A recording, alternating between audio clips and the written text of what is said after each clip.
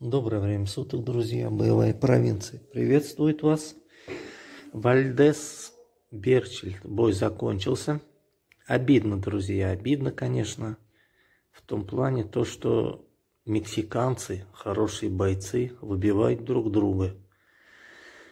Я бы, конечно, хотел, чтобы они зачищали случайных боксеров, случайные стили, чтобы они оставались на плаву, потому что выбивают друг друга. Они делают это очень жестоко, очень сильно, как мы видели.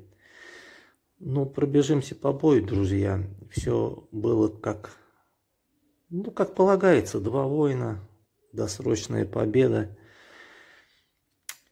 Много пропускающие удары Берчелт. Выиграл бы, конечно, наверное, решением судей или бы как-то там нокдауном, но голова, ребята, она не вечная, даже у мексиканцев.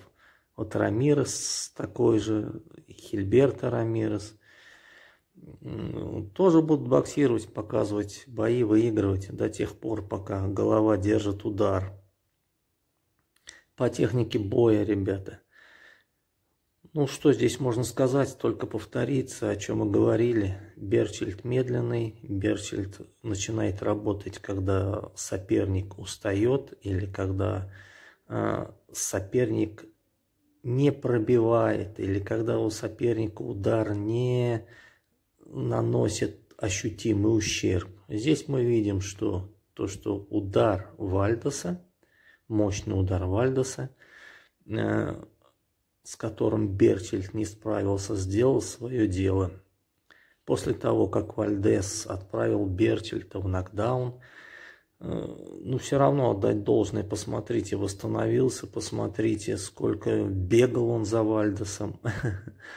Бегал, но удары в этом забеге он пропускал все равно, друзья. Поэтому блок и еще раз блок, работа с блоком, если вы в прессинге. Конечно, неотъемлемая часть бокса, так как, ну, сами подумайте, какой смысл бежать за соперником с открытой головой, натыкаться на удар.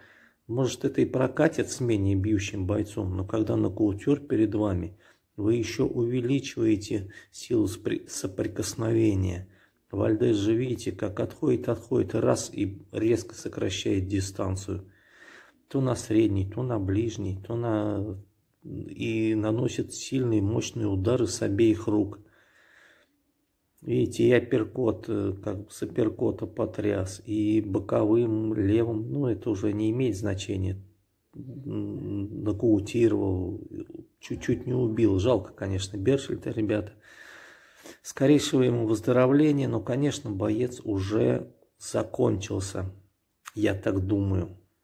Так как... ну, понятно всем, друзья, то, что если мексиканца пробили, то уже его будущее зависит от того, бьющий ли будет боец перед тобой.